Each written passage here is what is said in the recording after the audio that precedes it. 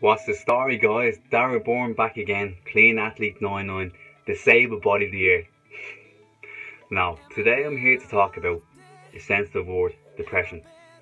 Yeah, depression. Mental health problem, guys. One of which I suffered with for years. I'm 26 now, but from the age of 14 to 20, I massively suffered with depression and anxiety. And I want to share my story today of how I got over it. You know, it all started when I was about 14 years of age. You know, you start to become a teenager, start to see more friends, start to see girls as well, and hormones start. You're becoming a teenager. And I suffered with that worse because I had this disability. And I started to suffer with depression. You know, there was times where I was excluding myself from groups. I literally couldn't talk to people. I couldn't socialise. I was afraid to say anything in case anyone would say anything about disability. Even though everyone was always positive about it, I was never excluded or discriminated out of groups. But it all started with this thing in my head, you know, this constant sadness about not being able to get over my disability. You know, this bend in my arm, this limp. It got so bad, guys, where I'd be walking on the street and from 50 yards away I'd see my friends and I'd literally fucking dart into the shop because I was so afraid to see them. You know, I couldn't deal with this. There was times where I was walking past groups of people. You know, there could be a group of lads sitting on the wall and I would literally avoid them and go on a different street because I was so afraid to walk past them in case they'd notice my disability. You know, I'd be so afraid. And when it did come up in discussion when people were asking me about disability, you know, I would answer it real unconfidently. Oh yeah, I'd lie and say, oh, I got a football injury, that's why I'm limping. And I'd literally go home and think about it for a couple of hours. I wouldn't get able to get out of bed. I was so sad. You know, I'd cry and I'd literally ask myself, like, why do I have this disability? I was literally going to my mum and dad as well. Why did God give me this disability? My mum and dad was always positive about it and would always say, you were given it for a reason, Dara, because you can do something special with it. And I couldn't see this at the time. I can now. But at the time, I was so angry and frustrated with everyone. Everyone in my group of friends had no disability. Why did God give me this? You know, it got so bad when I was 14 years of age that when I was in school, you know, when I was walking past the group of lads in the canteen, you know, I was literally hiding everything about my disability. Even though everyone in school was so positive about it, everyone knew the disability, I was so afraid to discuss it. You know, and this got worse as I got into my 15, 16, 17 years of age, where it got to a stage where I said to myself, you know, I have to do something about this. So I started working out. You know, I started to get passionate about fitness.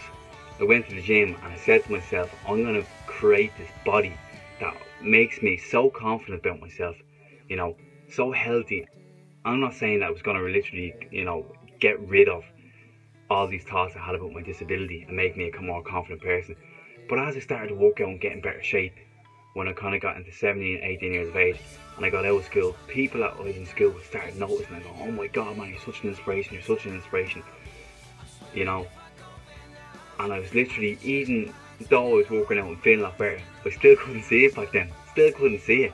I was still like, all these negative thoughts in my head, you know. I'd say thank you at the time to the person. I'd go home and I'd literally, you know, get into bed, fucking like, frustrated and angry.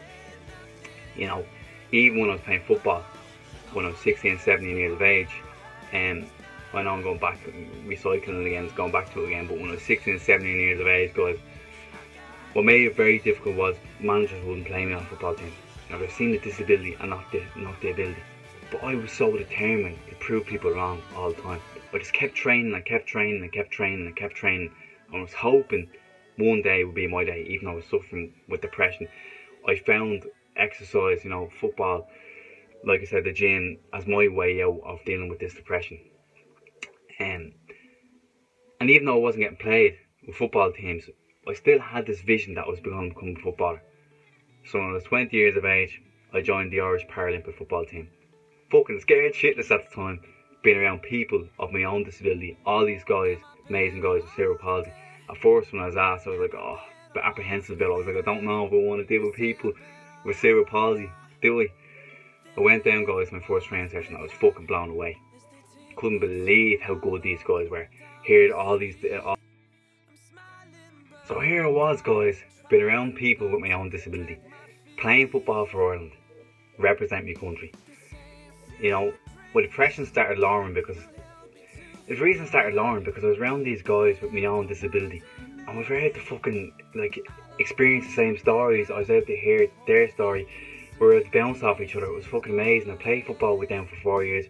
Went to European Championships, went to World Championships, Intercontinental Cups, went to Barcelona, Portugal, everywhere in Europe. Unbelievable. But guys, what really made me lower my depression was changing my diet.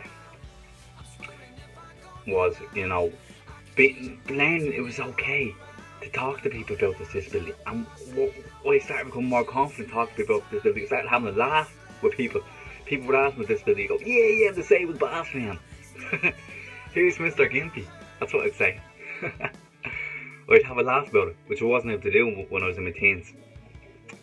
You know, what really changed my life a couple of years ago was having my beautiful daughter. My God. Becoming a father has changed my life. Everything I do is for my baby girl. Everything I do. She's the most amazing girl ever. I took a 2-year break out of the Irish Paralympic football team, and now I'm going back this year, guys. This year, I'm going back. But what's really made me eliminate my depression and skyrocketing high my confidence is doing these type of videos in front of you guys. You know, inspiring people. Here's a guy with a disability gonna rock the world and he's gonna take over. There's no fucking excuse, guys, because it doesn't matter what you're born with, like me. What matters is what you do about it. You know what I mean? And that's what I'm here to prove. I'm gonna become a millionaire for my daughter. I broke through depression, I broke through adversity, like I said. I had a beautiful baby daughter, and now I'm gonna go back and represent my country. How many people with disabilities can say they could do that? Not a lot. You know, at times I just wasn't maybe grateful for having a disability. Now at the age of 26 I can see it as my asset. Cerebral palsy don't have anything on me, guys. It's an asset. What's your excuse? What's your excuse? Nothing. Able-bodied people out there, let's get going. People out there in wheelchairs, let's get going. Anybody with any sort of adversity, let's get going. There is no excuse, guys. There is no excuse. Doesn't matter what you're born with, like I said. I'm all about learning what to do with it now. I truly believe I was born with a disability for a reason. To show everyone what I can fucking do with it. You know, God has given me this. He's told me, Dara, show us what you can do with it. Doesn't matter that you suffer with depression. Doesn't matter that you suffer with anxiety. Doesn't matter that you're bullied. Doesn't matter that you weren't playing football. You weren't first choice with managers. It all comes together, guys. Fuck the people that didn't play me years ago in them football teams. Fuck them managers. Because I played for Ireland, guys. There you go. Amazing experience, you know. And now I'm going back.